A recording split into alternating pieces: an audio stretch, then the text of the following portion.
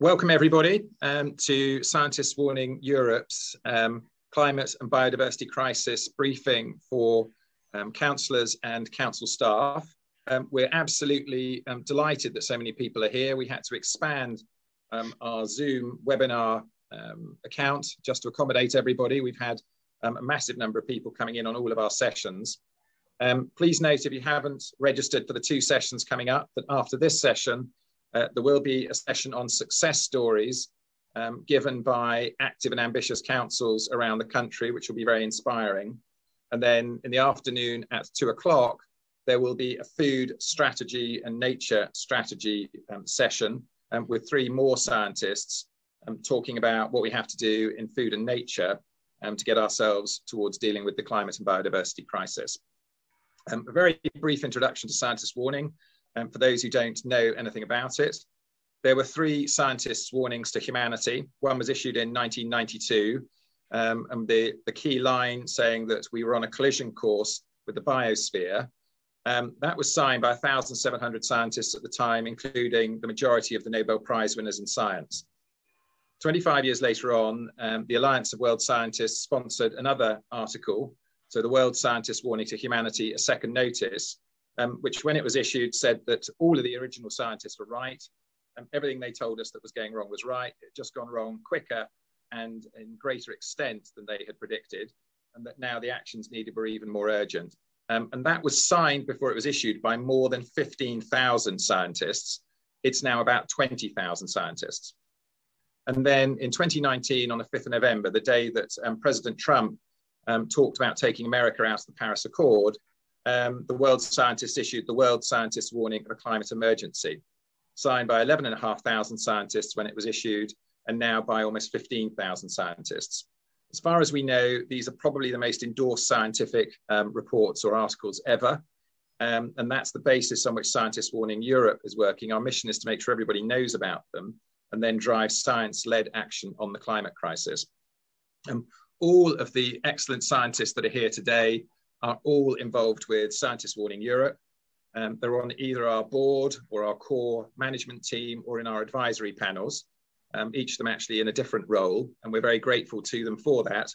And in fact, they are joined by another dozen eminent scientists, several of them authors of the Scientists Warnings, and with several others who are in high positions in the IPCC. The original deputy chair of the IPCC is amongst our board members. So I'd like to then get us started. Peter Wadhams, Professor Peter Wadhams will be leading off. I will briefly introduce Peter. Peter will then lead into his talk, and then I'll move on, briefly introduce the next scientist, and then he'll move on to his talk. So Professor Peter Wadhams, he's a member of our core management team of Scientists Warning Europe, one of the initiators of the whole group.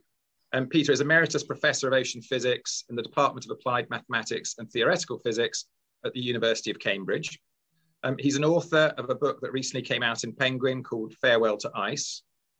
His first degree was in physics at Churchill College, Cambridge.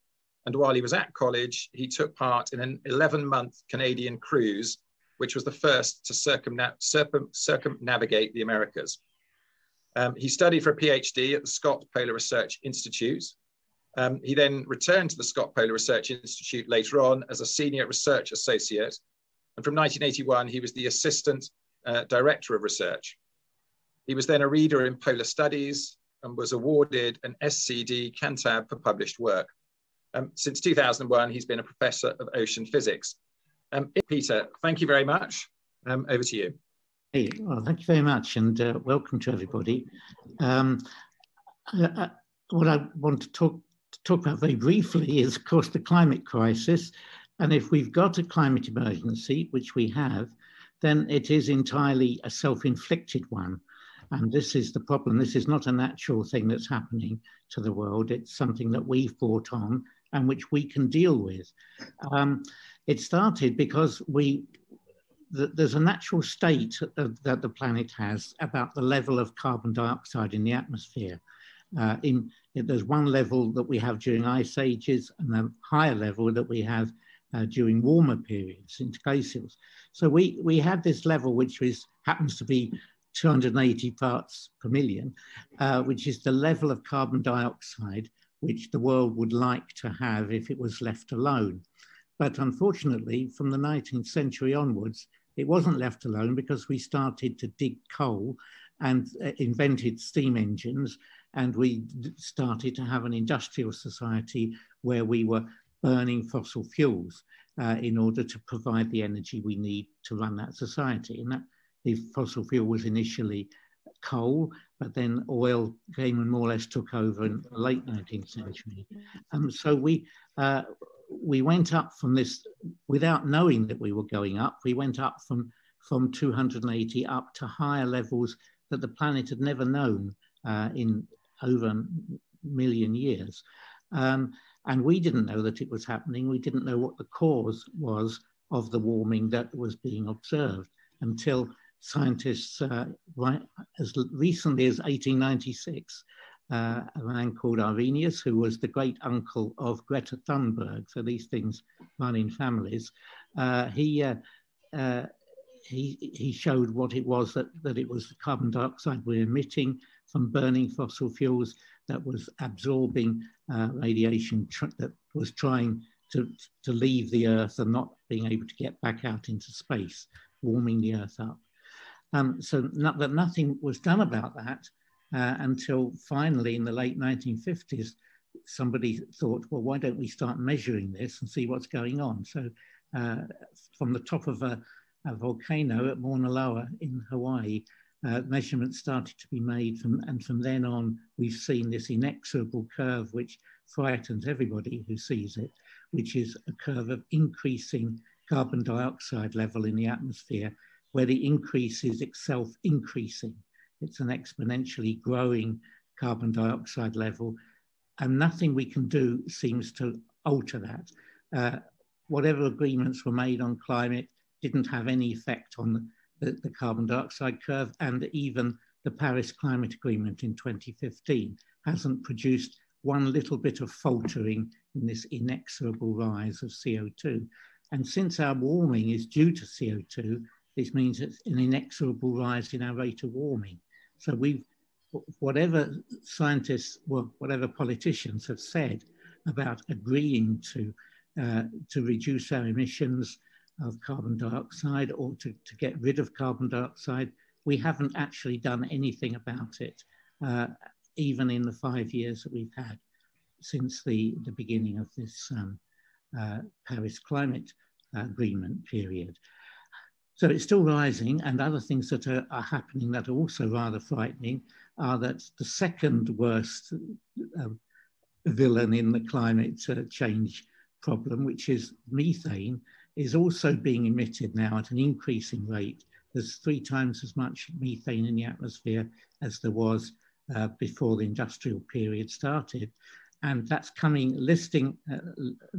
it's leaking everywhere from industrial processes, but also it's leaking now from the seabed, because especially in the Arctic, where I do a lot of my work, that the seabed is warming up. And as the seabed warms up, there's a vast mass of methane that's held under the seabed in the form of a solid methane hydrates, where as the seabed warms, the methane comes off.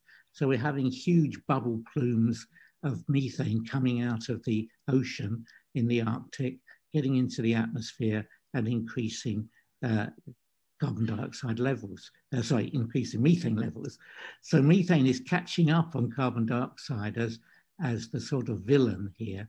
And the first things that scientists want to know is, how on earth can we get rid of this stuff? And for methane, there are real problems. It does disappear eventually. And if in the past, there have maybe been great methane outbursts from the ocean, which went away because the methane gets oxidized in the atmosphere and disappears. Then if it doesn't keep on coming out, you don't know that it was there. But carbon dioxide stays around forever. And this is something that people didn't realize at first. They thought, well, if we stop emitting carbon dioxide, then it'll all gradually go away, won't it? The answer is no, it won't. It stays around for thousands of years in the atmosphere and the ocean and the the energy system of the world. So our problem is that if we can find ways to get rid of methane, and we probably can, then we can beat the sort of methane problem. But with carbon dioxide, we've actually got to get rid of it out of the atmosphere. We can't slow down our emissions and expect that that will do the job. And I think the big mistake at the moment that's being made by the Intergovernmental Panel on Climate Change, and really all the climate change observers, or many of them, are that they say, let's just reduce our emissions. Of course, we have to do that, but if we reduce our emissions, we'll be okay.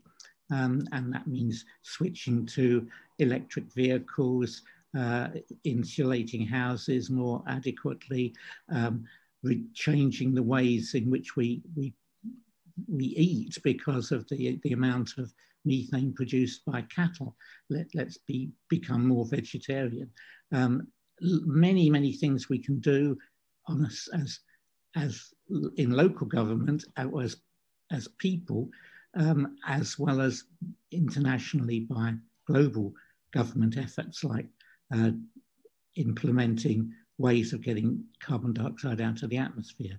But just reducing our emissions won't in the end save us, because so long as since the carbon dioxide doesn't go away, if we're just emitting less, we keep warming up. There's no way we can get the climate back to a cooler state by reducing our emissions, even if we reduce them to zero, as we're supposed to do by 2050, but as nobody believes we will really be able to do.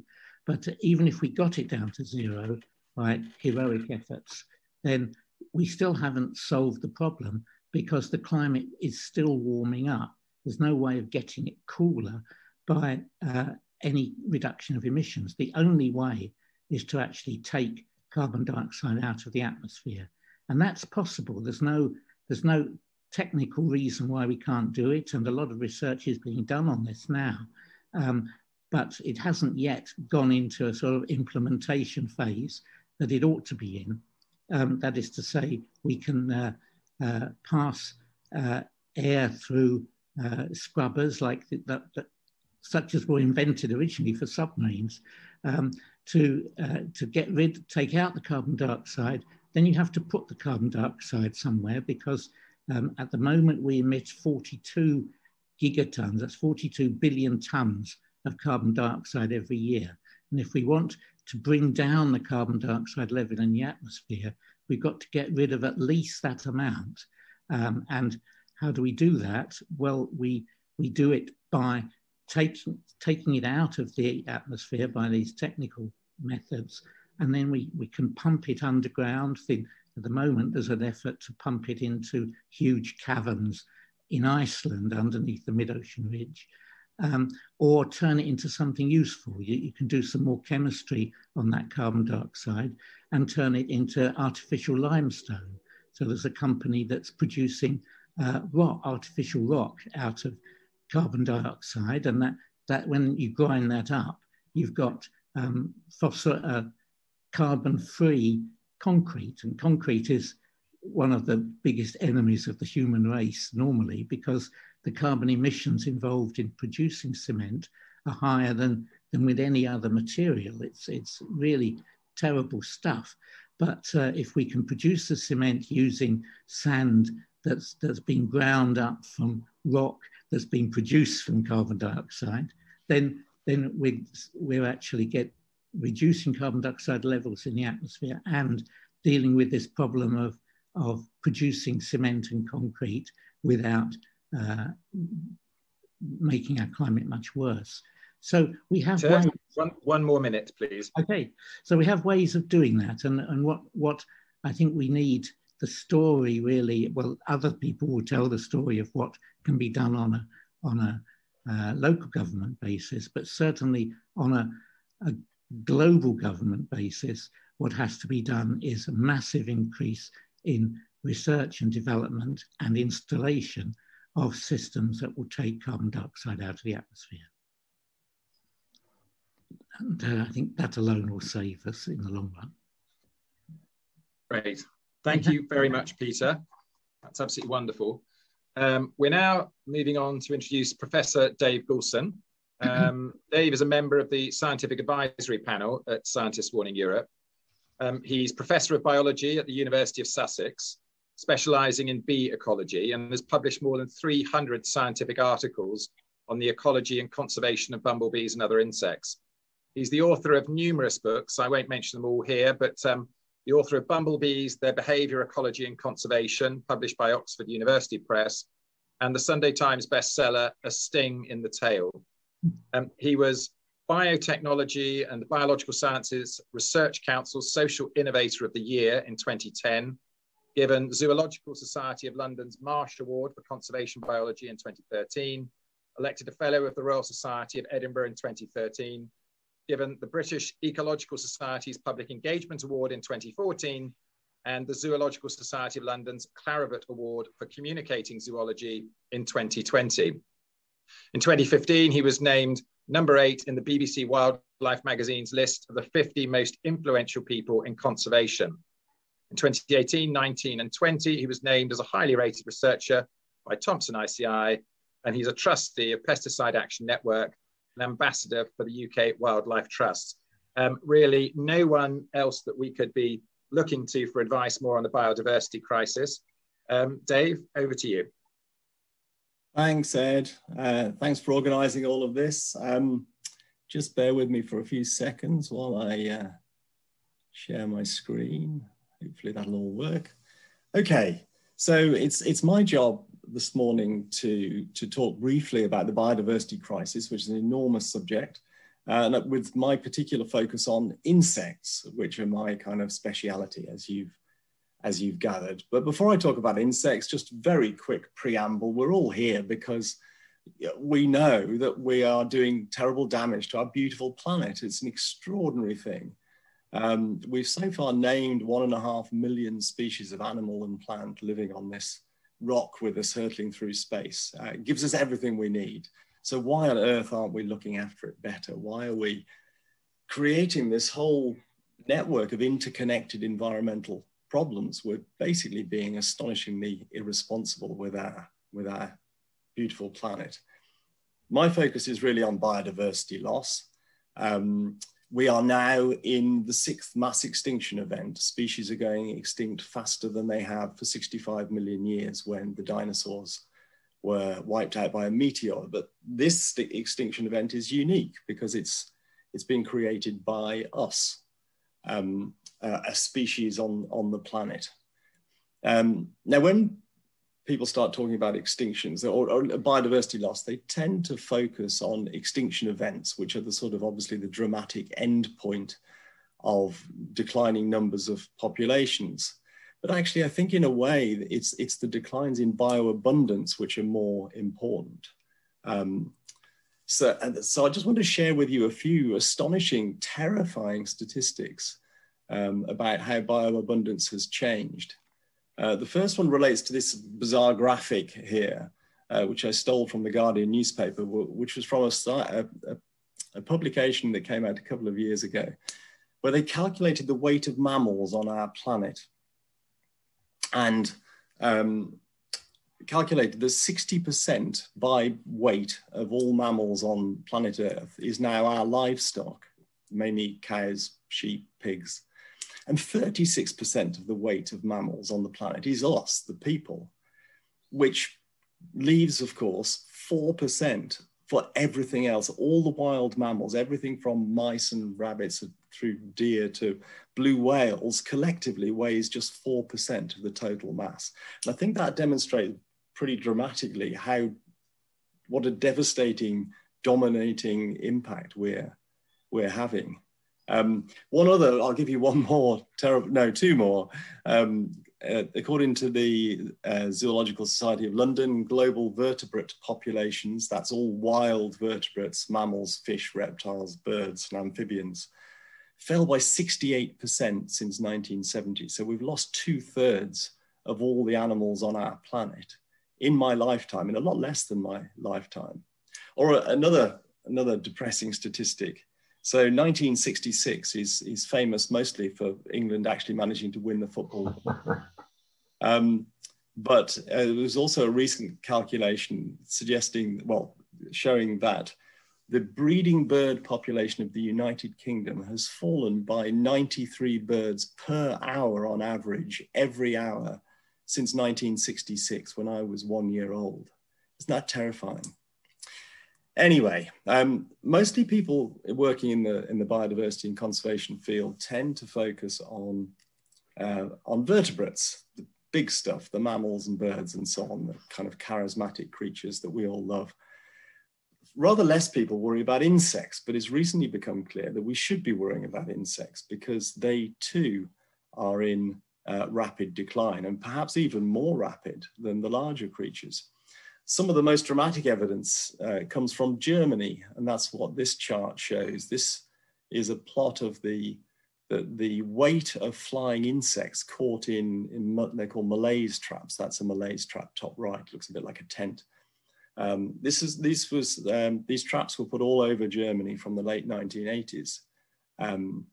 And the biomass of flying insects in Germany seems to have fallen by 76% between 1989 and 2016. So that's a 27-year period. 3/4 of the insects seem to have disappeared. And that should really worry us because insects are enormously important, arguably more important than pandas or tigers or rhinos that we care so much about. And this was put very nicely by a famous American biologist. He's in his 90s now, E.O. Wilson or Ed Wilson. I won't read it all out, but he basically said if people were to disappear from the planet, it would recover very nicely without us. But if insects were to vanish, the environment would collapse into chaos, was how he put it. And I want to explain why I think he was right, very briefly, because I haven't got much time. So firstly, insects make up the bulk of life on Earth. 2/3 of all known species are insects. But then they're food for a great number of the other creatures on Earth, birds, bats, freshwater fish, things like frogs and toads, reptiles, and so on. So if the insects disappear, these things will disappear too. But then insects are also important in so many other ways. They're involved in more or less every ecological process I could think of, from biocontrol of pests to recycling dung and dead bodies, and dead trees and leaves and so on, keeping the soil healthy, distributing seeds. They pretty much do everything, which is why Ed Wilson said that the environment would collapse into chaos without them. Of course, the thing that they do that we understand best is that they pollinate. 3/4 of all the crops we grow in the world rely upon some kind of insect to pollinate them. And so we've become used to our supermarkets being full of all this amazing variety of fruits and vegetables from all around the world, available 12 months of the year. Probably not sustainable for many reasons, but certainly not if we lose our pollinating insects, because things wouldn't look so rosy without the pollinators. We wouldn't have most fruit and veg essentially, and even things like coffee and chocolate depend upon insect pollinators. Harsh truth is billions or certainly millions of people would starve if we didn't have the crops that rely upon insects. So what can we do? Well, very briefly, I'm going to explain what I think we could do, or councillors could do, in terms of the way we manage green spaces in our towns and cities and villages and so on. More broadly, I think there's actually huge potential to turn our gardens and our urban green spaces into a national network of wildlife-friendly habitat. There are 22 million gardens in the UK, covering 400,000 hectares. And just imagine if they were all managed in a wildlife-friendly way. And if you add in all the other urban green spaces, the road verges, the roundabouts, the parks, the cemeteries, and so on, you've got a national network. And I think there's real potential here, and it's already happening to some extent. It's a subject that I'm very excited about. So I've written no less than 2 books on this subject. Gardening for Bumblebees actually comes out on the 1st of April in a few days' time, if you want to know a lot more. But very briefly, I'm going to run through what I would love to see councillors doing in the UK. For starting with things I'd like you to stop doing. So stop doing this, please. It's madness. That, I'm sure you can tell, is a little bit of vegetation that's been sprayed off with herbicide, probably glyphosate. Why? This is just environmental vandalism. Those weeds were not doing anybody any harm. So stop doing that, please. Plus, glyphosate is a very probable carcinogen, and we spray it in our streets and in our parks where our kids play. It's nuts. I would ban all pesticides in urban areas, go pesticide free. There are literally hundreds of cities in the world that have gone pesticide free. The whole of France has gone pesticide free in that they've banned their use by anyone who isn't a registered farmer. If they can do it, why can't we do it? We should also get rid of peat from all horticultural operations and from sale in garden centres to the public. The use of peat is completely unsustainable. It's essentially a fossil fuel, and its extraction does terrible habitat damage. So please stop using peat. There are perfectly good alternatives. When it comes to municipal plantings, avoid those horrible kind of gaudy annual bedding plants and head for traditional cottage garden flowers. That's actually a corner of my garden, but you can attract lots of wildlife and have a beautiful flower bed as well. Be more tolerant of weeds. Weeds are really just wild flowers that we've decided somewhat arbitrarily that we don't like. And so stop, please, spraying off these beautiful flowers when they've managed to poke up in the cracks in the pavement. Things like dandelions are enormously important for pollinators. Plant flowering trees in our streets, particularly fruit trees and in parks too. I think it would be great if kids could pick fruit on the way into school. And of course, flowering trees support lots of pollinators. Don't mow so often. This is a really simple thing that councils could do. Reduce the frequency of mowing. You save petrol, you save money, you save staff time. And if you stop mowing, most mown areas will burst into flower like this one. Or you can plant them with wildflowers. This is up in Stirling in Scotland, a road verge that used to be a very boring mown verge. And now it's full of life and it looks fantastic. Wouldn't it be lovely if every road verge in Britain looked like that and every roundabout looked like that? Finally, one last tip. I would love it if we could make more room for allotments in our urban areas. Allotments are fantastic places for people to reconnect with nature, produce their own zero food miles, zero packaging food. And allotments are also very rich in biodiversity too. Broadly, we need to do a better job of looking after our lovely planet.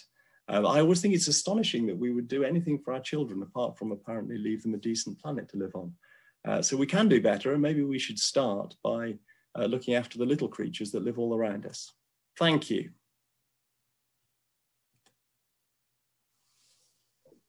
Thank you very much, Dave. That was great. Thanks very much for all the recommendations at the end as well. That's very direct. Fantastic.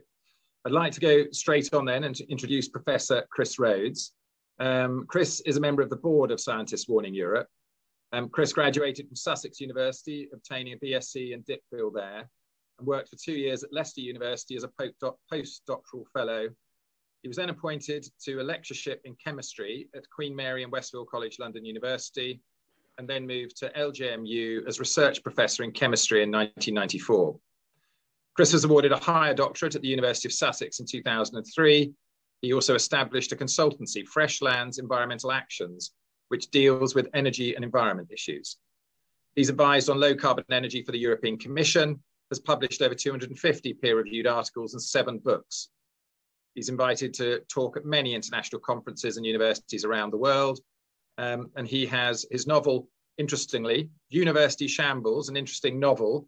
It was a black comedy by Kris on disintegration of the UK university system. And it was nominated for a Brit Writers Award. He holds fellowships of the Royal Society of Chemistry, the Linnean Society of London, and the Royal Society of Arts. And he's chair of Transition Town Reading. So pretty au fait with what's happening at local council levels as well. Okay, Kris, thank you very much. Over to you. Okay, thank you, Ed. Let's try and share my screen here. Energy. Well, energy is fundamental to everything we do, and having enough of it and a stable supply is critical to maintaining civilization. And we use an absolutely stupendous amount of energy. And much of that comes from the fossil fuels. So more than 80% of our energy comes from oil, coal, and natural gas.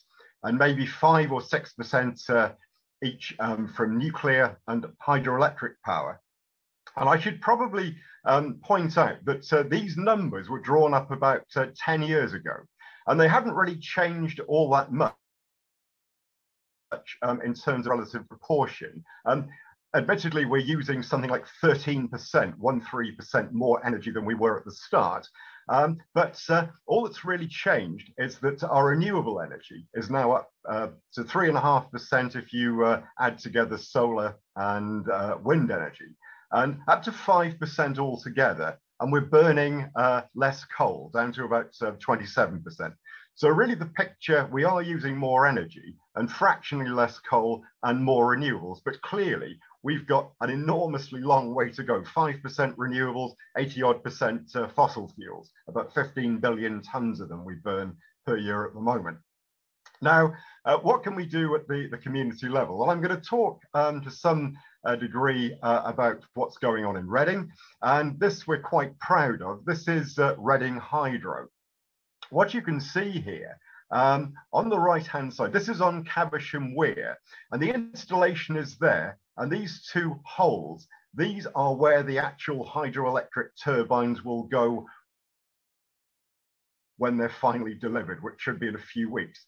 Now, it's been a huge project. It's taken 8 years in the making, from really having the idea in the first case to all the negotiations with the council, between various community groups, the people running the river, all of this. And it's this necessity for great connection and engagement that in some respects is more important, because obviously not all councils have a river, but this has been quite a big project.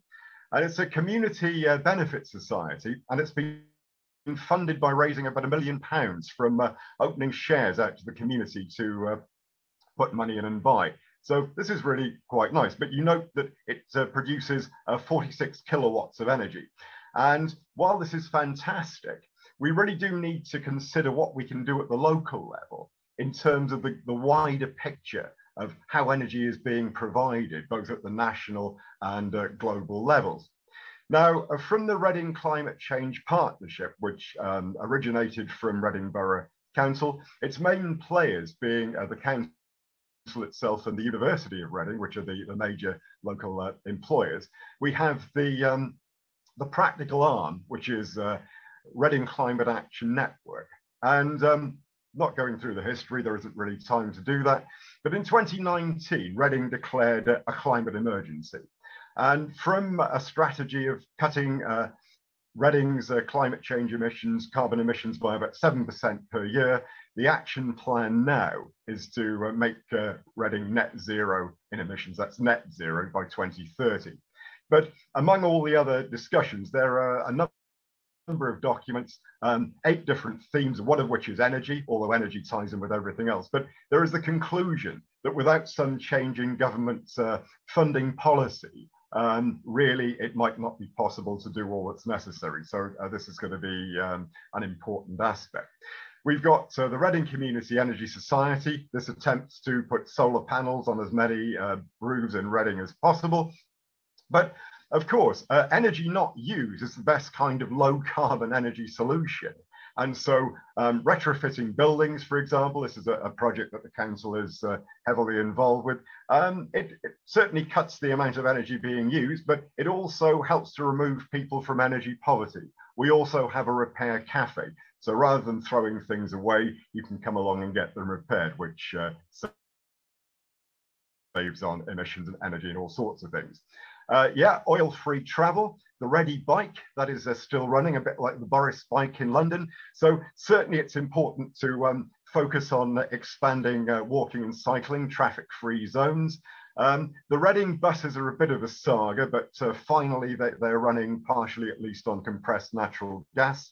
The Reading wind turbine, rated at 2 megawatts, that's almost as iconic of Reading as the Reading Lion, but it's proved to be about 19% efficient over 15 years. That's privately owned, I should say. Not quite the optimum for onshore wind, but we have this. Relocalization is important. Doing more at the local level, being less dependent on energy, food, and all other things that we have to import from elsewhere, from across the world, it's likely we'll have less overall energy available to us in the future. And also, when people get together, it strengthens communities. You certainly build local resilience. For example, if you connect a local energy production unit to a local consumer. So the Reading Hydro is connected by a cable to Thames Lido. So small scale local food production too is more resilient than growing food on massive farms. There was a document, a very salient document released by the Institute for Public Policy Research, the think tank, about how communities can thrive in a climate changing world. There's the link to it there. The point that they make is that a lot of community activities, although they might not, say a food growing project, they might not have necessarily been put in place to address climate change. They do, because in this case, you're cutting back on the demand for crude oil refined fuels, for example. So there are many projects that are worth looking at through there. Now, there are issues over whether we can maintain the global oil supply and for how much longer. We're enormously dependent on hydraulic fracturing to maintain the global oil supply, the blood of industrial civilization. And this has probably put us into a quite dangerous situation. But various different bodies, including BP, the IEA, the EIA, the American counterpart, and also the IPCC from the climate, the carbon emissions point of view, offers several different scenarios. Now, each has a business as usual, which basically is what might happen. Nobody claims to be predicting the future, but what might happen according to current trends. And really, none of them suggests we'll have much of a reduction in our demand for crude oil at any time within the next 10 years. And really, if we're going to go to the lower carbon emission target, it really is going to need government intervention, policy pushes. And also, for example, if we're going to roll out 300 million electric cars and these driverless shared vehicles, robo-taxis, we need a lot of elements like lithium and cobalt, indeed in greater provision than there is for them for all other existing purposes. And I would say we will need earth abundant elements rather than relying on materials that might be scarce to roll out the necessary low carbon energy system, which will be mainly electrified to meet overall energy demand into the future. And really, we need to start doing things now. We make most of our electricity from gas and nuclear and from coal globally. And we need to expand this low carbon energy supply. Otherwise, we're replacing oil effectively by gas, coal, nuclear power. So really, the expansion of low carbon energy has to come along with the expansion of an electrified vehicle network. And also, we need a suitable grid and distribution infrastructure to actually carry all this.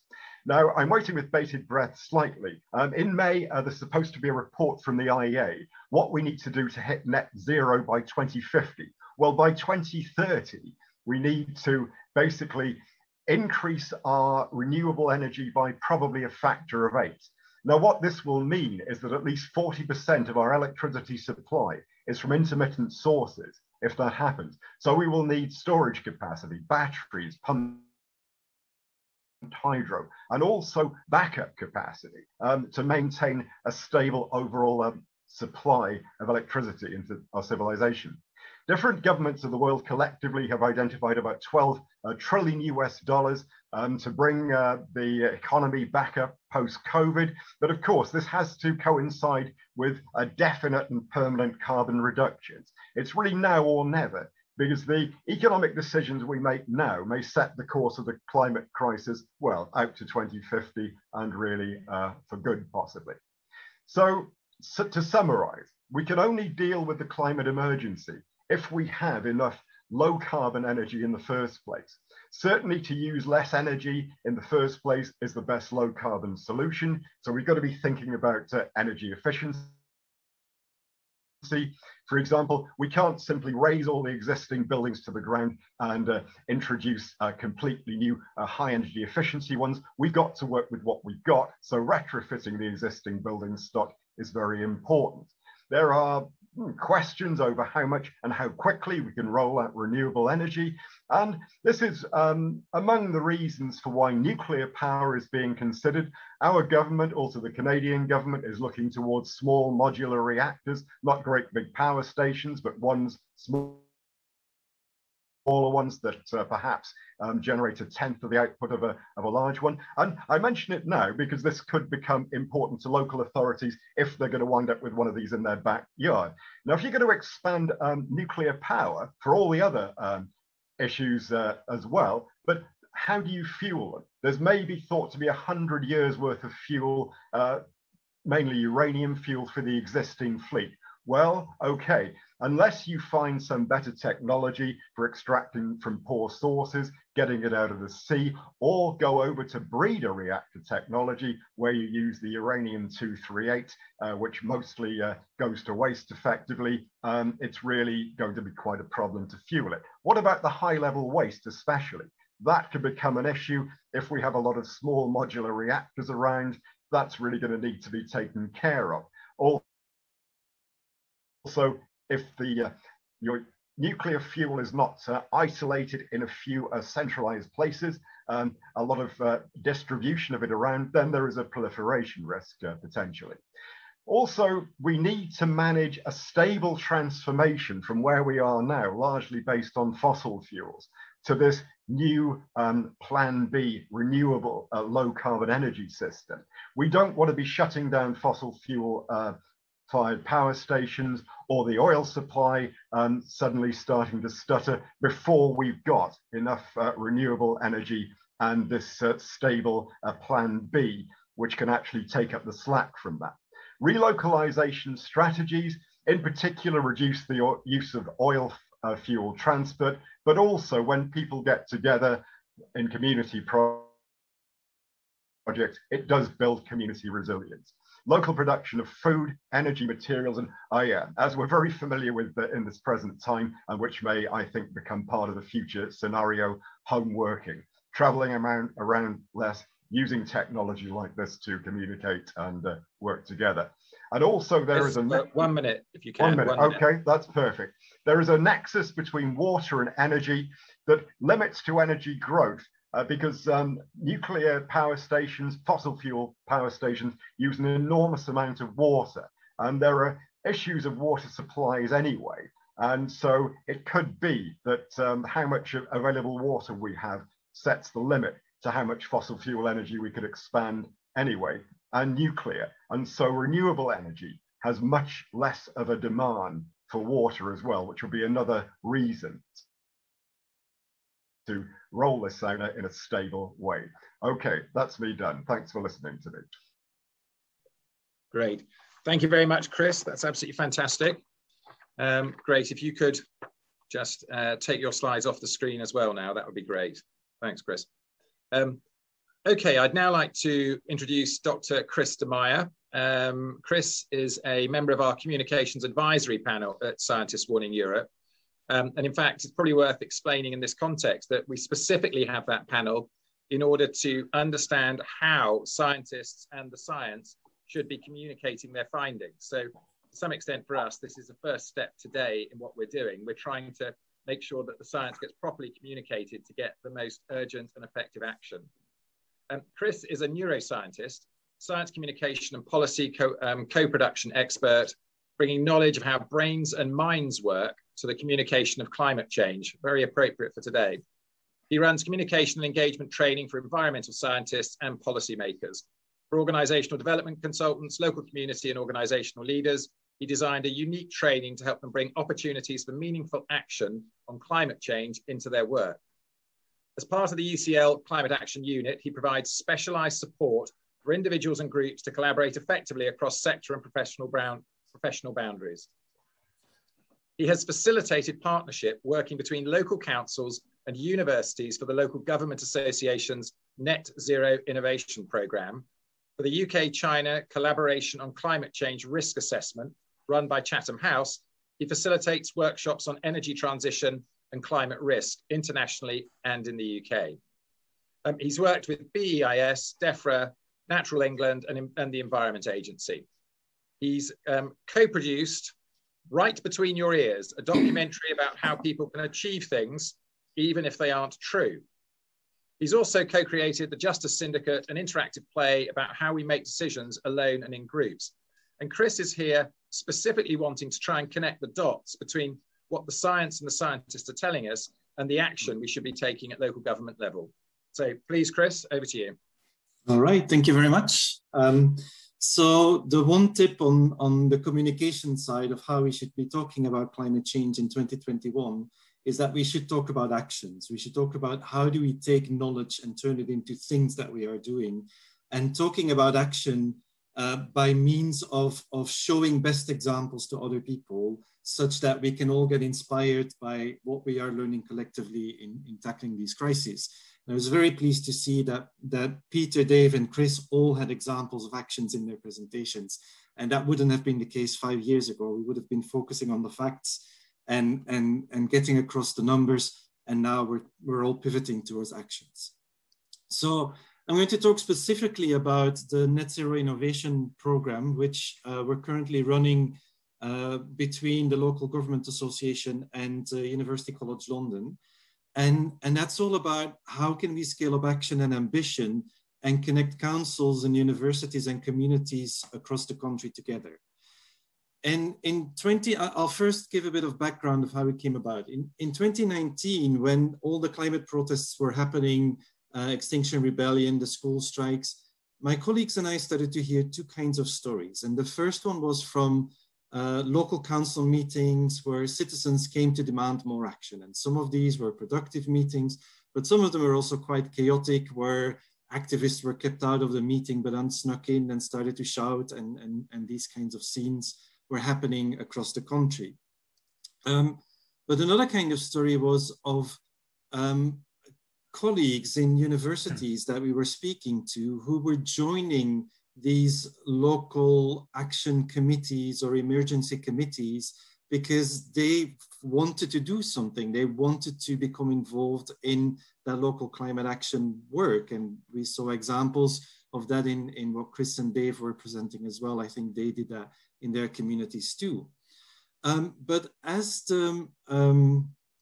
with my colleagues at UCL, we started to ask the question, what can we do to make this less of a chance occurrence, less of one academic walking into a local action planning meeting at exactly the right time where their expertise can be useful and be needed. Because of course there are many bits of knowledge and expertise across universities, energy expertise, civil engineers who know about retrofitting and building, urban planners, biodiversity experts like Dave, who have bits of knowledge that can easily be turned into action, but that currently, because we are working in our silos of universities and councils, that transfer of knowledge isn't always happening. So we reached out to the Local Government Association and we asked them, can we organize a workshop with you where we are asking people to sign up in pairs, one person from a council and one person from a local university. And if people don't have a connection, if someone from a council wants to sign up but they don't have a connection to a university, we'll pair them up for that particular workshop.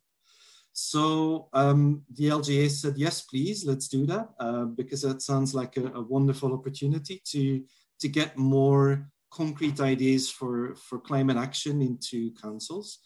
And we scheduled a workshop, but then COVID came about in March. And then of course we had to adapt our plans. We moved it online, but in April of last year, we ran what we called Pathways to Net Zero, which was then an online implementation of a workshop where we had pairs of university net zero experts, for lack of a better word, coming together with councillors or people working in the council who had certain needs. And that workshop was such an interesting experience for the participants as well as for us at UCL and the Local Government Association, that we said we want to do more of this. We think there is something here to be done to really make this systematic, the way that we're building connections from councils to universities. And so from September last year, we've been running the Net Zero Innovation Program, in which 12 partnerships of councils and universities have come together with projects that they wanted to work on, that they identified as something that they wanted to change as part of their net zero plan or climate action plan. And each of these partnerships consists of one or a few people from the university, from a local university, and then members from officers, staff from the council. And they're all working at the moment on delivering actual projects that are going to contribute to the net zero ambitions of these councils. And some of them are county councils, others are city councils. It's a mixture from across the country and across different types of councils. And what's also really wonderful is the diversity of projects that are part of this cohort of 12 projects. We got 65 submissions of partnerships of councils who wanted to be part of this. We could take forward only 12, and we sort of looked at maximizing that diversity of ideas such that we can then scale up the learning that comes out of each of the individual projects and spread out over the country. And I'll very quickly go through some of the projects that are currently running. So some of these are internally facing and are looking at what the council internally can be doing, not in terms of changing the boiler in the city hall, because we know that getting to net zero isn't going to be solved by just changing your own operation practices, but it's by the decision structures and the decision mechanisms that are part of what the council does. So for instance, in Cambridge County Council, they are looking at how can we bring emissions calculations into our procurement scheme. This is known technically as Scope 3 emissions. So how can we make sure that we can make that part of our procurement decisions, that we're trying to get our Scope 3 emissions, the ones from the things we're buying, also to net zero in the long term. And so that's one of the projects that's developing. Another one is Eastbourne and Lewis County Council. They're looking at how can we bring community finance systems into play to finance local sustainability initiatives. So they're looking at a particular solar farm that is going to be built in the area. How could that be funded with community bonds? And that's the project they're looking at. A third one looks at the decision-making processes of, for instance, investment decisions or capital decisions that a council needs to make. It's north of Tyne. They're looking at how do we train our council staff and the councillors such that they can take climate change and emissions factors into account when they are making these really difficult decisions. Because believe it or not, that kind of training isn't really available at the moment in a scalable, sustainable format. Other projects are more outward facing. So for instance, South Gloucestershire is looking at how they can communicate best with the community about things like active travel, cycling and walking, about retrofitting housing and so on and so forth. Colchester is looking at how can they work with schools. And that might also be a surprising one, that the council needs to be involved in that, because there are lots of schools initiatives that are running and where organizations go in and help schools to become engaged in climate action. But what Colchester City Council noticed was that some schools don't even have the capacity to engage with these initiatives, these external initiatives. So as a council, they are trying to help the schools to build the capacity to connect to the existing climate action initiatives that exist. Another Worcestershire County Council looks at active transport and e-bike system, bringing that into the community. There's quite a few ones on retrofitting, as you might imagine. One of them looks at giving the council the skills to decide what kind of retrofitting decisions they need to make first where is the lowest hanging fruit in the housing stock of the council that they need to decarbonize. Others look at retrofit skills training. How do we get the right skills in the building community in order to be able to do the retrofitting? Because at the moment there is a lack of enough skilled builders to be engaging in all the retrofitting that needs taking place. Another council, Hertfordshire, is looking at care homes. How can we make care homes more energy efficient while at the same time maintaining or increasing the quality of life for the residents in the care homes? And then finally, there's a couple of councils that are looking at other aspects of climate change. So for instance, Cornwall County Council is looking at how is climate change going to link with other concerns that the council will need to take care of, like health of the community and emergency responses of the community. So how can they prepare for the effects of climate change that are coming down the line and make climate change not just an issue for the sustainability department or the climate change officer in the council, but to make sure that the responsibility becomes part of the entire council organization.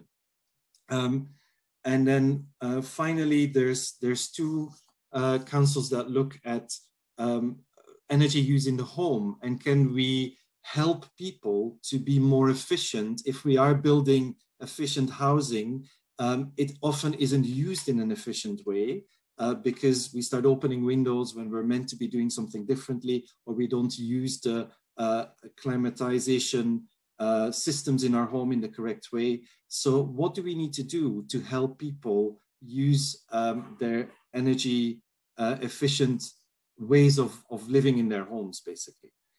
In all of these projects that we're running, we're asking people to, or we're focusing on the people side of all of these projects, because often there is a focus on the technological side of things, like the technology side of retrofitting, the technology side of changing to electrical vehicles. And the technology side is usually quite easy. You've got experts that you can bring in for that. But the people side, the way that people will be engaging with your technology that you're putting in front of them is often overlooked. And so a lot of initiatives that start from very good intentions don't come to fruition when they run into opposition, either from members of the public or from colleagues within your council. So it may be that you've been trying to push for a long time for a certain action to be taken, and it hits a roadblock somewhere. Somewhere in the council says, no, we can't do this. This isn't part of our remit. We're not going to do that particular action. And so it's to be able to deal with those people components of the problem that we are running this particular net zero innovation program, that we can collectively become better at implementing the technology that we know exists, but that currently isn't being implemented at the rate and the scale that is needed. Kris, so, 1 minute, please. Yeah, I'm about to wrap up. So I will, in a second, post the link to the Net Zero Innovation Program page in the chat, and please do go and check it out. But also a bit of a call to action. So if you're a member of a council, please keep an eye out for the second round of the Net Zero Innovation Program that we're hopefully going to be launching in the autumn, or reach out proactively to the LGA and say, yes, we want to be involved in that. If you're part of another organization, a community organization, a business organization, also reach out to us, because we want to scale beyond the university council partnerships to also bring in businesses and other community organizations. Because there's other types of expertise that exist in these communities as well, that is not being linked up to the council climate action plans of the moment. So that's it on my behalf. Thank you.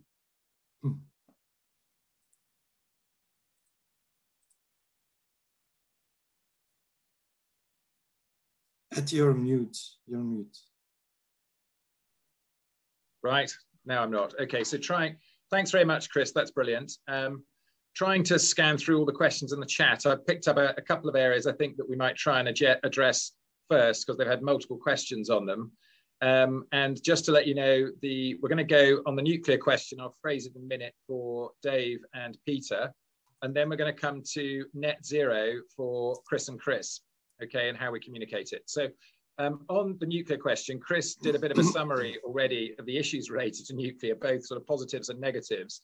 I'd be pleased if on behalf of the panel, Dave, you might start with your thoughts on should we go nuclear or not? If we do, how? And what should we be thinking about? And then particularly maybe at local council level. I'm probably not the best person to answer this because I have essentially zero specialist knowledge on nuclear power, but my personal instinct is it's completely insane to go down this route. I think we're really, really poor at understanding risk of this type. We think I saw people saying, oh, isn't nuclear safe? Well, clearly not. History tells us that at least twice there have been huge cock-ups where people thought it was safe and it turned out it wasn't. And the consequences are so dramatic for getting this wrong that it just doesn't seem worth the risk. When if we poured money into alternative, proper green renewable energy, we could provide enough energy without nuclear, is my feeling.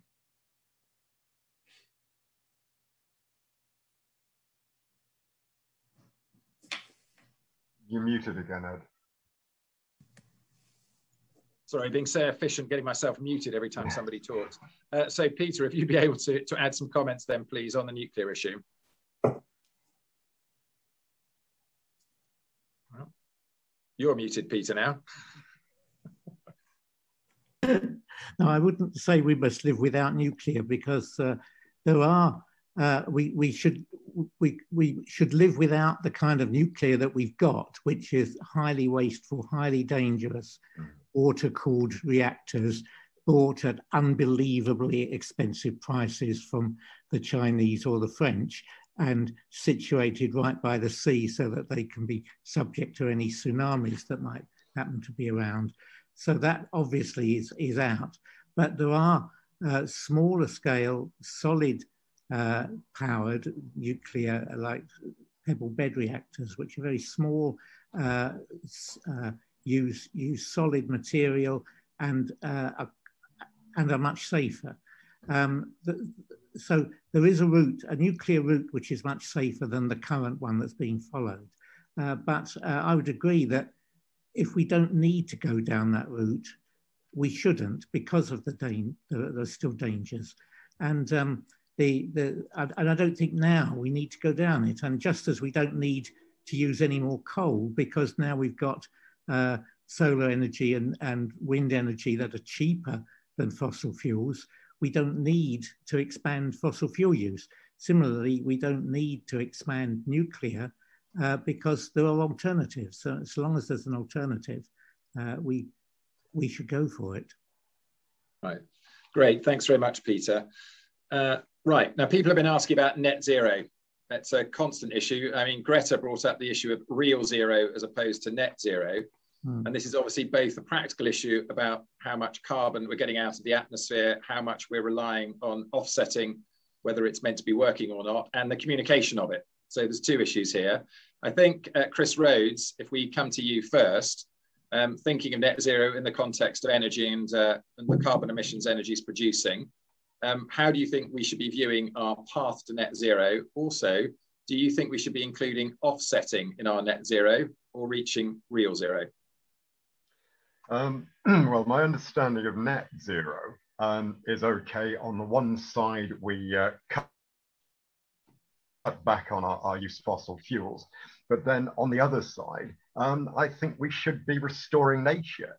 If we were to restore a lot of degraded forests, for example, then over time, they would certainly be able to absorb some of the CO2 from the atmosphere. You know, we are really in a situation where it's not a single problem of fossil fuels, it's not a single problem of damage to nature, to biodiversity. It's the whole system that is failing, and we've got to start trying to heal this up from all different angles, and from the grassroots level, at the local level, and also from the level of government. Nuclear power certainly is being seen as part of the low carbon energy solution, but there are attendant issues. But then, as Peter said, there are better technologies that might actually prove much more useful than the ones we've become used to and afraid of. So I think it's a multi-pronged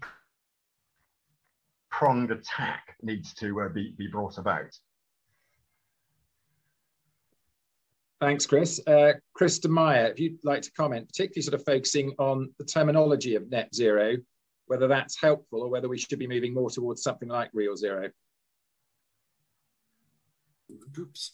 So I guess that very few of us know in reality what net zero means, or we probably have lots of different understandings of what it means. But the interesting thing is that as a term, it has really caught on in a way that no other term has in the past.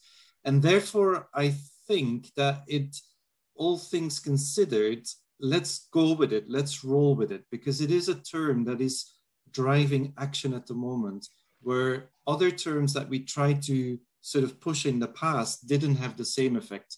And it's not because it's a better one than the ones we had in the past. It's just because it came at the right moment. And so I can see it driving a lot of initiatives in different parts of the system, some of them good, some of them maybe not so good. But it does look like a lot of people are coming behind it, together behind it. And that's why, from a communications perspective, it is a useful thing. Kris, just to take you up just a little bit further on that, is it worthwhile that we actually find, now thinking of councils, a proper way to communicate what we as a council think is net zero? And should we be communicating it on the basis of all the offsetting we're thinking of doing? And I just add one bit to that. On the offsetting, most people, particularly members of the public, have no idea what the offsetting is and if it really works. Yeah, so that's a very good question. So when I said it's a good term for professionals to come behind, in councils, in business, in universities, in the legal profession, and so on and so forth. When it comes to a council communicating the public, do it through the actual practical things you're doing, not through the frameworks you're putting in place. Describe the actual things you're building, the projects you're taking on, the changes you're making to how you run your council. Tell those stories and then say, we're doing that because we need to get to net zero by 2050, but don't lead, or by 2030 or 2040, but don't lead with that. Don't think that as a term, people will understand it in the same way as you have been using it. We've been there in the past. A term like sustainability was a buzzword for 10 years in organizations, in businesses, but never really caught on in the community, and meant something quite different to citizens than it meant to people who were working in that space. So, so yeah, thank you for the question, because it allowed me to clarify that distinction. When you're speaking to your citizens, do it through the actual practical things you're doing, not through the frameworks you're building. Great, thanks, Kris. Now, Dave, we've seen a number of questions bouncing around trees, and it's often one that comes up at council level as well. And I think if you could just shed some light on, strategies for councils or communities related to trees, because quite often what you see, particularly with smaller councils, is, oh, we're doing a tree planting programme. That's our work done. So maybe if you could shed a bit of light both on sort of carbon sequestration for trees and then the other biodiversity issues around it that are a bit wider. Sure. Yeah, it was an interesting feature of the last general election, the bidding war for who could promise to plant the most trees, and it got a bit ridiculous. And ill thought out tree planting can be quite disastrous, particularly for impacts on biodiversity. There are already instances of, for example, the Forestry Commission has started planting big plantations of Sitka spruce in the UK, as they did back in the 1980s, and they have huge negative impacts on biodiversity. So we need the right kinds of trees. We need native trees being planted in sensitive ways. And actually allowing natural regeneration of trees through rewilding projects seems to be much better for biodiversity than us planting them in neat rows. And we should also, I'm all for trees. I love trees, don't get me wrong, and they do lock up carbon, but we shouldn't forget that actually, I think people have a misunderstanding here. They think that trees can lock up enormous amounts of carbon, but actually soil is a much better way of locking up carbon. There is far more soil currently, far more carbon in UK soils than in UK forests. So below ground carbon, focusing on that is more critically important. So I would like to see us focusing more on how we can increase soil carbon storage by improving management of farmland, pastures, and urban areas. Urban areas store significant amounts of carbon below the ground too. So I'm not saying we shouldn't have trees, I'm all for trees, but sensitively planted, not in, for example, beautiful hay meadows and chalk downland. That's a bad idea. But in the right places, carefully thought through, they should be part of a strategy to tackle climate change, yeah. I wonder if I could add a warning about trees of some things which we're just hearing happening at the moment in cities in the north of England. There's been cases where whole avenues of trees in cities have been torn down because somebody told them that it's interfered with the reception of 5G microwaves, so that to roll out 5G so that we'll always know what's in the contents of our fridge while we're driving in our cars, we're doing away with large amounts of trees. So I think that's a warning that to resist, when you start to see trees disappearing, it's often for a completely inappropriate reason of trying to improve 5G reception. Also on carbon, people shouldn't forget kelp. In terms of growing huge amounts of carbon and getting rid of it at a rapid rate, you really can't beat seaweed. I think I've become a fan of seaweed from studying it. Great, thank you, Peter and Dave. If you don't mind, I'll dig a little bit deeper, particularly may get another quick comment from Dave. But I just want to preface this actually with, as this is one of my pet topics on our parish council on tree planting. And Peter has just sort of raised it. We go and cut down, hundreds, dozens, thousands of trees, whether it's HS2, 5G, or somebody concreting over their lawn area in the front of their garden and chopping the tree down. And we know that your mature tree, so a tree of 40 years or over, is doing about 20 kilograms of carbon capture a year, and that can go up to hundreds if it gets up to a very mature tree. But when you are planting new trees, so us trying to make an effect for 2030 or 2050, for the first 10 years, trees are taking less than a kilogram of carbon per year out of the atmosphere, and up to 20 years, generally less than 2 kilograms. So any thoughts from the panel on how we can stop the cutting down of our mature trees and get back to getting away from the idea of planting our way out of the chaos? I wish I had an answer to that one. I mean, it seems to me fairly... one thing I get very upset about is the idea that you can mitigate cutting down ancient woodland, large trees, by planting some trees. As you say, they are not the same thing in terms of carbon storage and very much in terms of biodiversity. Sure, if you wait 100 years, those planted trees might get back up to speed, but we haven't got 100 years. So I completely agree. I mean, I would regard well-established ancient woodland as sacrosanct and something we should not under any circumstances cut down. But of course, government at present wouldn't agree with that. So would anybody else like to make a quick comment on that before we move on? No? Okay, no, that's fine. Okay, we've had a number of questions as well coming in about incineration projects by councils. So there's probably a couple of aspects on this. On incineration, that's taking waste, incinerating it to produce energy, which all seem very efficient and wonderful until we look at the carbon emissions that come from it. I wonder, Kris, on the energy side, if you might comment on the efficiency of it and maybe on how we stop those carbon emissions to make it worthwhile. Well, we've got a general problem with carbon emissions. The only way you could cut back on that from an incinerator is by capturing the carbon from the flue gases. And then you're in the same road with doing exactly the same thing from fossil fuel-fired power stations. Sure, it's good to recover energy from all processes as far as you can. I mean, combined power and heating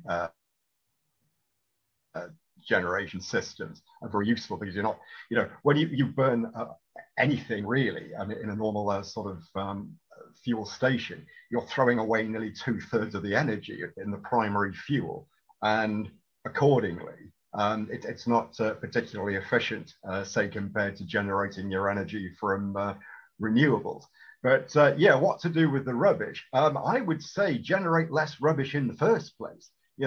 Really having far less stuff going to those incinerators would be a much more practical strategy. Great, thank you. And I'm going to lead straight in. I'm going to address this to Peter. So sort of following on from that, and I'll probably come back to you again, Kris Rhodes, afterwards for an extra comment. We're now on carbon sequestration and technical carbon sequestration methods, Peter, that you mentioned. A number of people picked up on it, and there were several thoughts. The first one was that is just distracting from the big picture.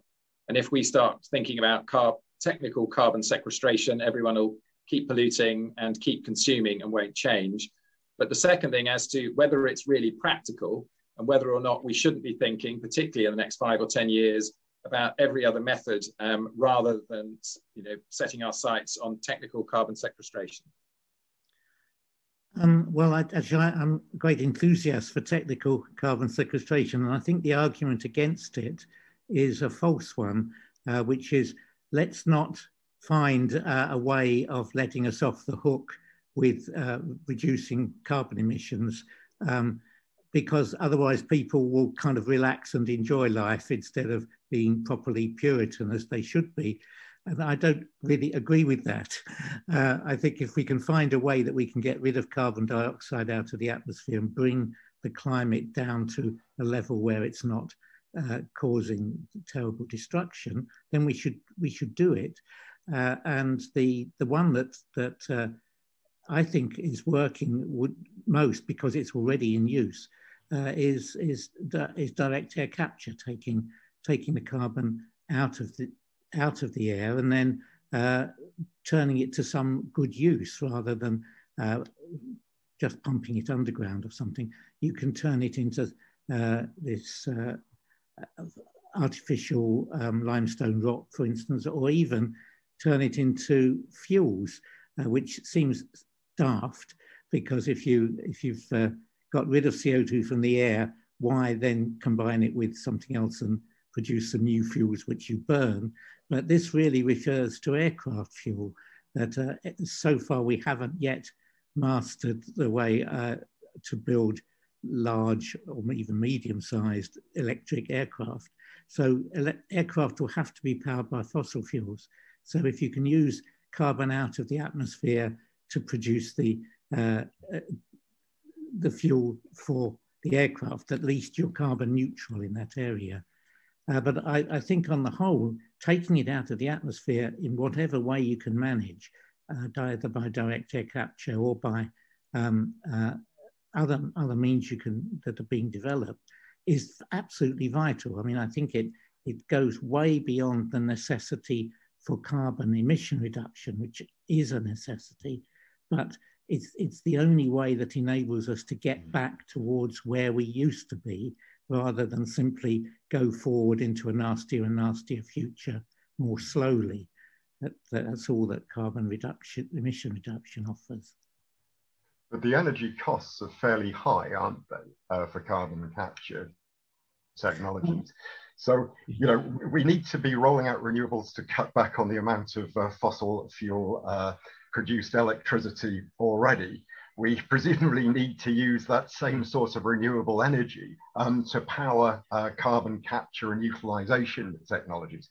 So all in all, really carrying along more or less down the fossil fuel line at all. It really does mean we have to roll out huge amounts of renewable energy. And until the renewable energy system is big enough, can feed energy back and effectively build itself, we are going to be reliant on the fossil fuels to subsidize it and put the energy in to actually construct what we need in the first place. Yes, well, certainly for carbon dioxide removal, you have to go to a place where there's a lot of free energy, renewable energy. So the bigger efforts that are being made now are in Iceland, where they're using geothermal energy, and in the Rocky Mountains of Canada, where they're using energy from dams. So yes, you can't do it everywhere, and which of course the same thing applies to electric vehicles. It's wonderful to say let's switch to electric cars in Britain, and in fact we say that. But if the electricity for that car comes from a fossil fuel power station, like Drax or something like that, we haven't gained anything at all. We have to go to renewable energy really before we switch to electric cars, otherwise we gain nothing. Well, that was exactly what I was saying in my talk. There's no point rolling out, say, 300 million electric cars while we're still using fossil fuels to generate the electricity. I agree. So really, it needs to be a combined strategy of electrifying the transportation system as we electrify the energy system overall. Of course, there are other issues of all the other raw materials and elements that we will need if we're really going to build such a huge number of electric cars and robo-taxis, lithium, cobalt. And the BP energy outlook from 2020, they look into this slightly because of all the oil companies. They really seem to be moving the furthest towards actually getting away from oil. And, you know, according to those numbers, and I quite believe it, we will need more lithium and cobalt production than we use for all other purposes. I mean, a lot more if we're really going to establish this large fleet of new electric vehicles. So it becomes a challenge, a resource challenge from all kinds of sides. And really, as much as anything, in terms of our dealing with the climate emergency, we really have an energy emergency that we have to face. And I think that's almost our most difficult challenge in terms of practical implementation of technology, dealing with the energy side. Can I just bring in Kris DeMayer here to take a slightly different bent on this as well and keep the panel discussion going? Just seeing the time though before I do, are all the panelists okay to stay for another 15 minutes or so? Because we've got some other great issues to discuss as well. Is that okay? Right, great, okay. Hearing Kris DeMayer, hearing what Chris Rhodes has just been saying, which is obviously exactly correct. We hear a lot in all of our local communities and councils about, you know, electric vehicle charging points and all that sort of thing. Should we be turning the communication on its head and talking more about car clubs, walking, cycling, and trying to get completely away from the electric vehicles?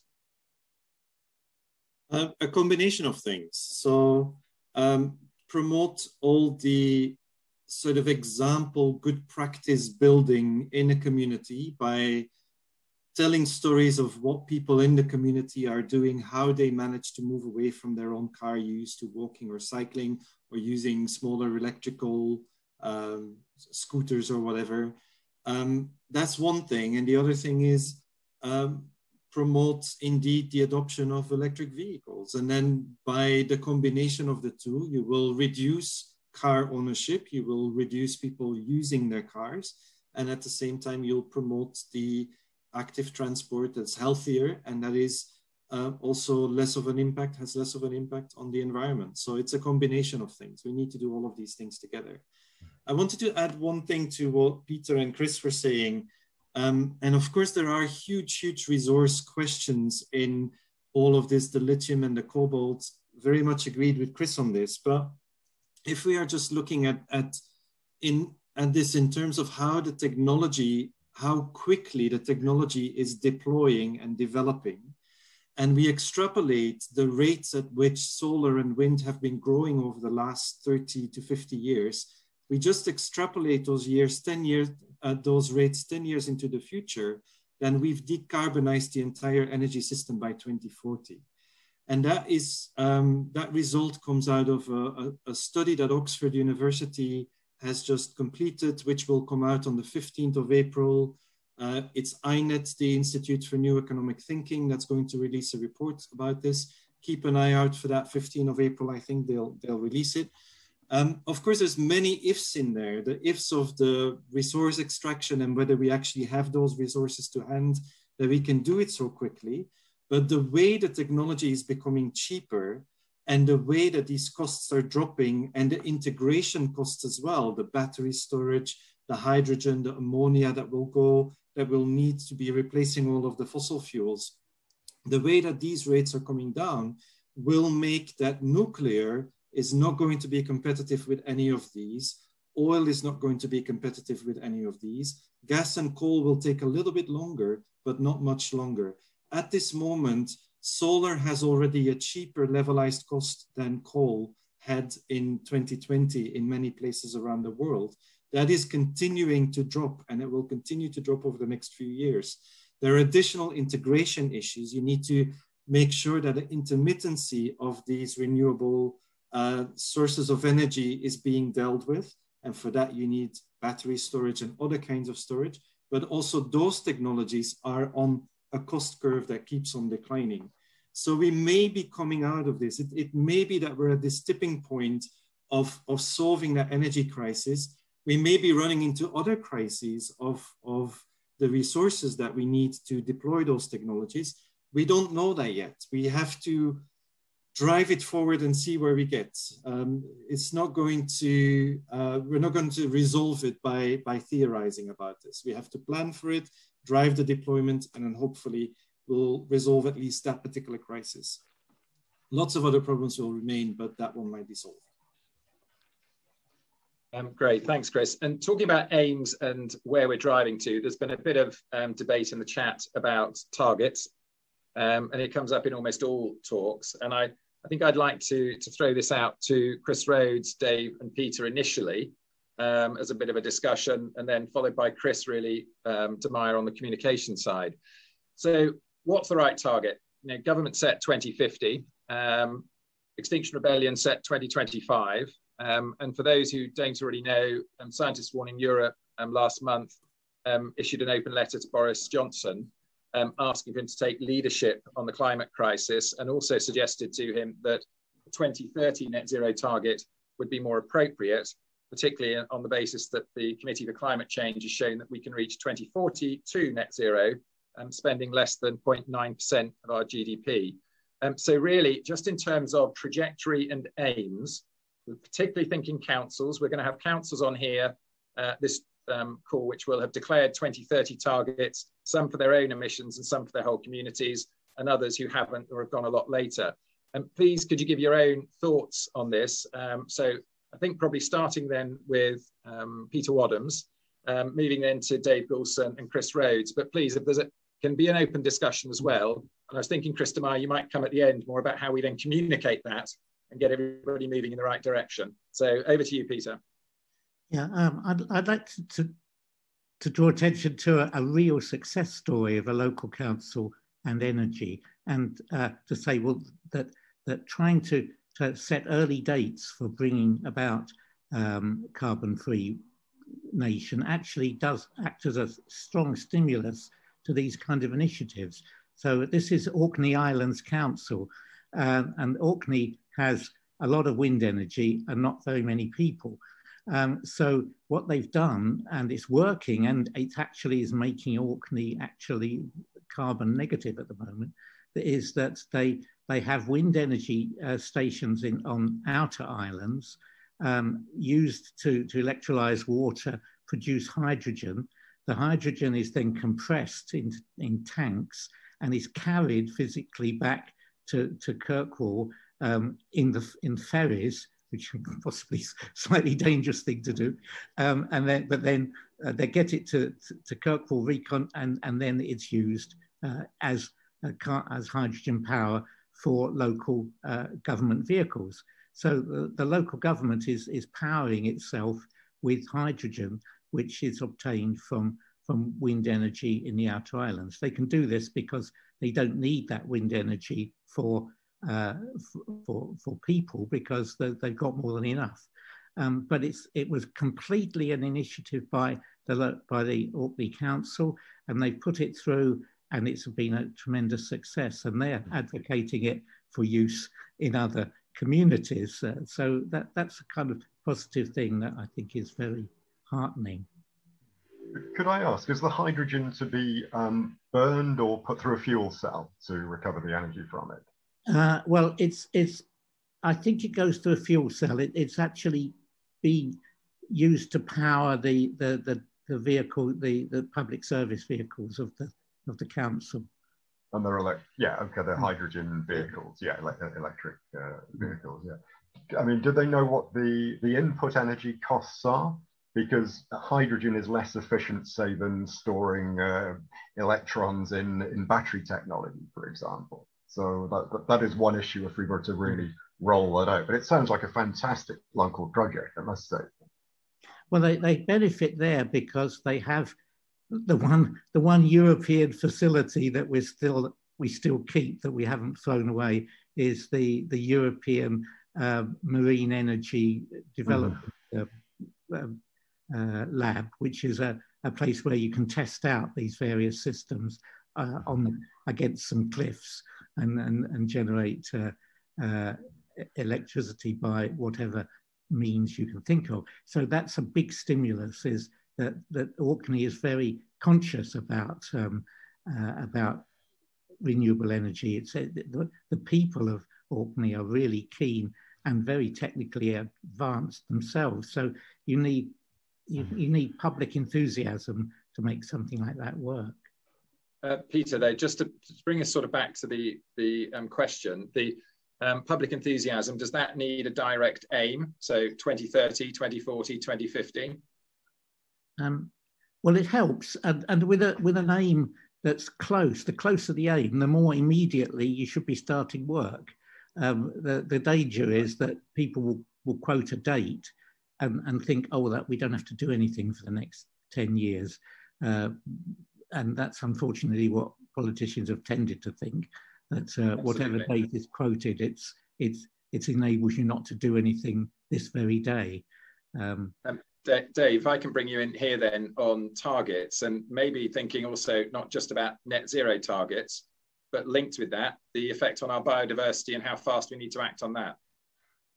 Yeah, I mean, I think 2040 or later is just way too late and shows a complete lack of understanding of just how serious these issues are. So I would go for 2030, even 2025. I mean, and it's achievable if we really wanted to. This is what's so frustrating, is actually we can change very fast if we show willing, if we actually decide we want to do something. And you know, COVID demonstrates that. If someone had said 18 months ago we should all stop flying, you'd have been laughed at as some kind of lunatic. But actually we did it and we all survived. And we don't have to go back to flying everywhere every 5 minutes in the way that we did before. So, you know, that's just a really simple example of how we can change very quickly if we want to. And we need, you know, we need to set really ambitious targets. I fear we'll miss them, whatever targets we set, because our track record with targets is really poor. We've just sailed past the biodiversity targets of ending biodiversity loss by 2020, which were agreed internationally. We haven't even come close. So we have to also be realistic about where, you know, the probability of us reaching any target we set. But the more ambitious we can be, the better the chance we'll actually achieve something before disaster strikes. Great, yeah, sage words, Dave. Kris, do you want to add anything on the targets? Kris Rhodes, sorry, first. Yeah, I mean, okay, targets. I mean, the essential message is we have to act now. We really don't have any time to shilly-shally about. We've got to decide where we're going to go and really start doing it. But what I was talking about in terms of relocalization, the more we focus on what we can do at the local level, as Dave just said, we really don't need to be flying all around the world on cheap holidays and so forth. I think it is going to take a strong mindset change. Behavioral changes are going to be incredibly powerful, both of themselves, but also in focusing us onto where we need to go, where we want to go as a collective human species together. I think this is very important. Our outlook needs to change. Absolutely. So, Kris, on Kris DeMayer now, a minute, please, on how to communicate these urgent messages and get the action. And I think that's both collectively as a council and then for councils for their individuals. You've already spoken a bit on it, but really with focus on the urgent action. It's by starting to do the action and then talking about the action. I've said it before, sorry that it's a broken record, but in a sense, the target in itself, whereas it can be a focus point, is kind of immaterial what number it is, because yes, we miss them often when we set them. When you hear the sort of societal disagreement going on about 2025, 30, 40, it's almost like a negotiation process on a market where you're trying to buy a pound of fish. And so it's not, the target in itself isn't going to get us anywhere. It's the actions that you know that you can start doing to get you to the target.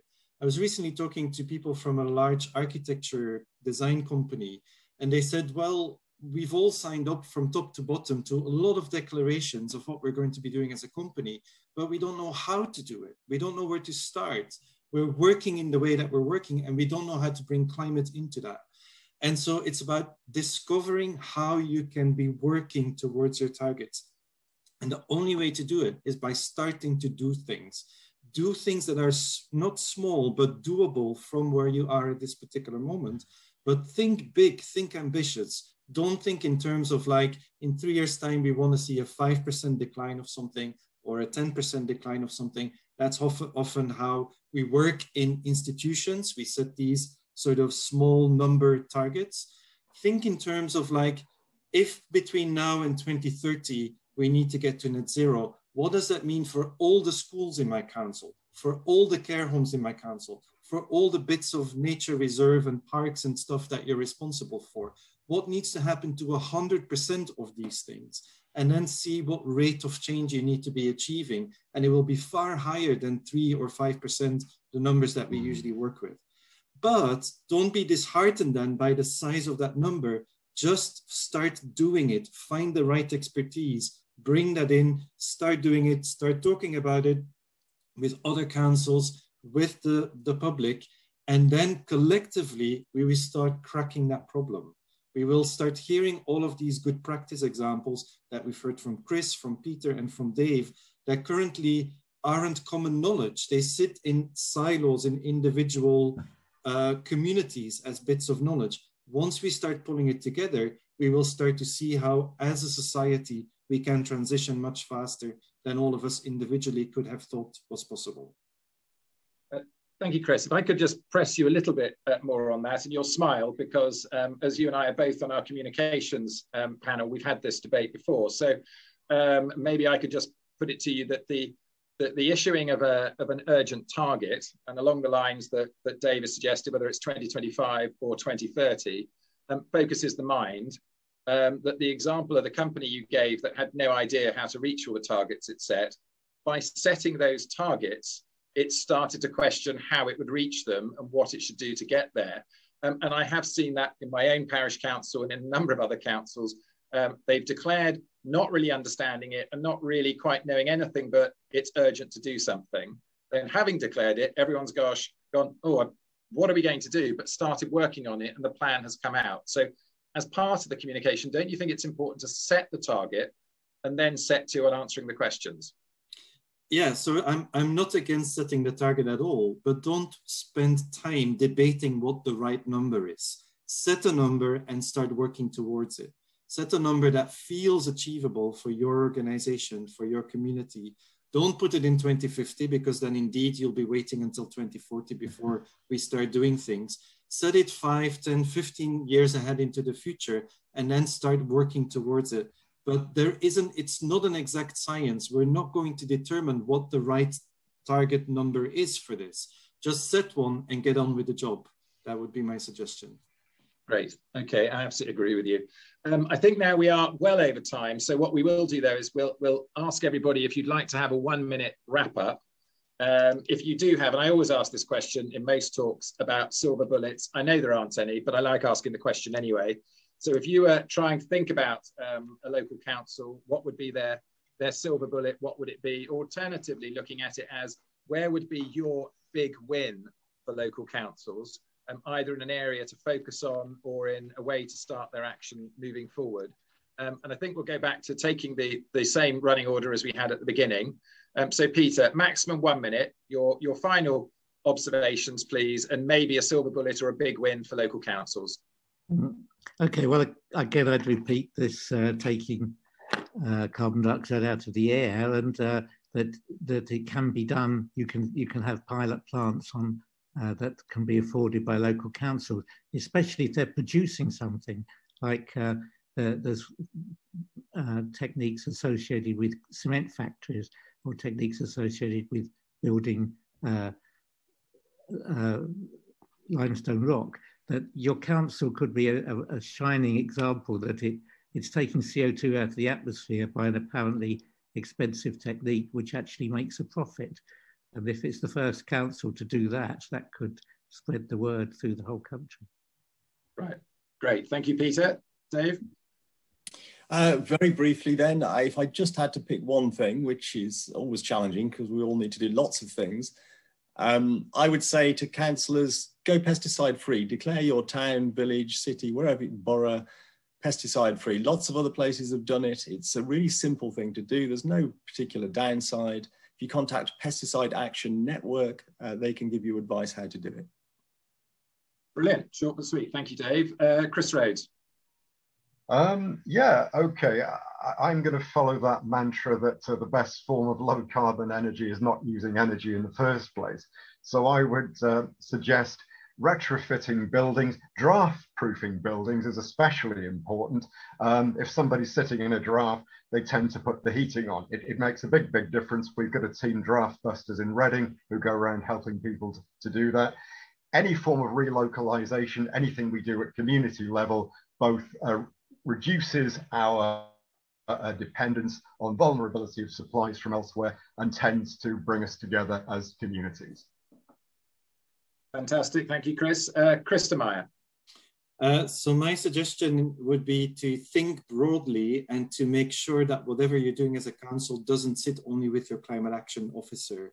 So bring in systemic measures into your council that make this the responsibility of everyone, your procurement team, your decision makers within the council, the people who work with schools, with care homes, with social services, bring in the systemic measures that will spread the responsibility for action on climate change outside of the few officers that are working on it right now. Great, thank you very much, Kris. And I might just add to that, thinking of what Bristol's been doing, the actual action that Bristol took was actually to get everybody involved. So they decided it couldn't be driven by the council, but the council drove the creation of the committees for the city that are then driving the change. So it was a communication and collaboration issue, which is so important. Thank you so much to all the scientists that are here today. Thank you so much for all the people that have attended the hundreds of questions. I know we couldn't get through them all. We tried to hit some broad issues which were asked multiply. I hope that was good enough to help a lot of people. And we will actually have a review of the chat later on and see if we can deal with some more of them. Please do think of coming to our next couple of events. At midday, it'll be the success stories from other councils. So please come and join that, particularly if you're looking to copy and paste something or inspiration for what your council will be doing. That'll be 4 inspiring talks on action that is being taken by other councils. And then at 2 o'clock, we're looking particularly into food and related nature issues around food. So food strategy, food management, use of land. And that's also, apologies to those who asked food questions, but it's why I didn't pick any of the food questions for now, because that will be being addressed at 2 o'clock by some experts in food and nature as well. So please join us at 2 o'clock. All tickets can be booked on our Eventbrite channel or Eventbrite site that you've already found. So thank you ever so much, everybody, for coming. Thank you to all the scientists for attending. Thanks for all your great work, not just in what you've done today, but the massive work the 4 of you are doing in trying to prevent the climate and biodiversity crisis getting worse. Thank you so much. So goodbye to everybody, and hopefully see you in the next session. Bye. Bye.